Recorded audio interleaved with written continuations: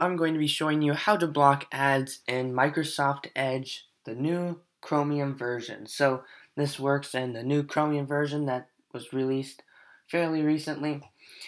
This works on Mac and on Windows. So let's get into it.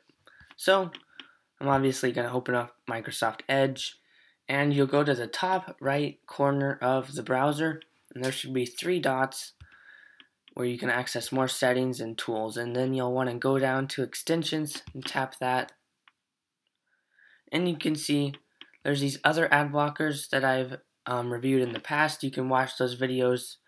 I'll leave a link in the description, but go down to get extensions for Microsoft Edge and we'll try out another great one. So search for AdBlock, scroll down and go to show more results, and we're going to use AdGuard ad blocker. Get this one. This is a great ad blocker. It's well known on various platforms. It has a lot of reviews, 651. It's about 5 stars it looks. They make a version for iPhone and Android and various browsers, so this is a great one. You can trust it. So you click get, you say add extension, and then it should start downloading for you. You might see it in the bottom left corner of your browser or somewhere else. It's only a few megabytes, and it automatically opens up a page without you doing anything, and it takes you to a page where you can configure AdGuard. And I'm going to start checking and unchecking things. A filter for all known counters and analytical systems. I'll check that so we can't have analytics spying on us. Let's remove social media like buttons and stuff. Just a lot of bloating. Let's do protection against malicious and phishing websites. Don't want to participate in development of filters.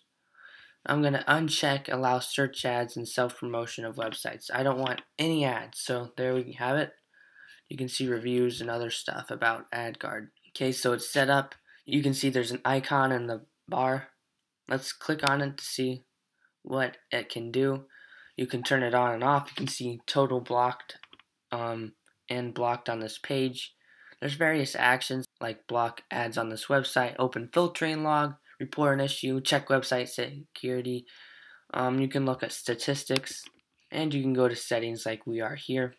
But that's all you can do in that tab. Let's actually test it out and prove that this does block ads. So I'm going to go to youtube.com because that's the most wanted place to block ads. Understandably, there's a lot of ads these days. I'm going to search for 5G by Marcus Brownlee because I know this video has ads. I've seen it before. And we'll see if there's any ads. And there are none. There are none at the start of the video. There are none up here in the top right where there quite often is. So that's very awesome. You can prove that it does work by turning it off. The ad blocker will go to the YouTube homepage, and you can see there's an ad right here. There wasn't before. Let's search for 5G by Marcus Brownlee. Click on it again. There's no ad at the beginning, but there's an ad over here. So it proves there are ads on this website, and I have seen an ad before at the beginning of this video too. So it's just a matter of it showing up or not.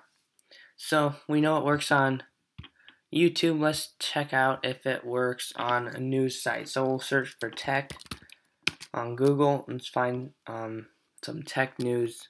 Go to CNBC, see if there's any ads. So no ads. There's related stuff, but no ads. There's this annoying video pop-up, but there are no ads, which is amazing. So you can see it really does work. There are no ads, and you know most news websites have to have ads to make money because if they're not behind a paywall, they use ads. So this really proves that this ad blocker does work. I hope you guys liked this video. If you did, please leave a like, comment down below what other things I should review and do, and please subscribe if you thought this was helpful, and enjoy having ad-free internet from now on. Goodbye.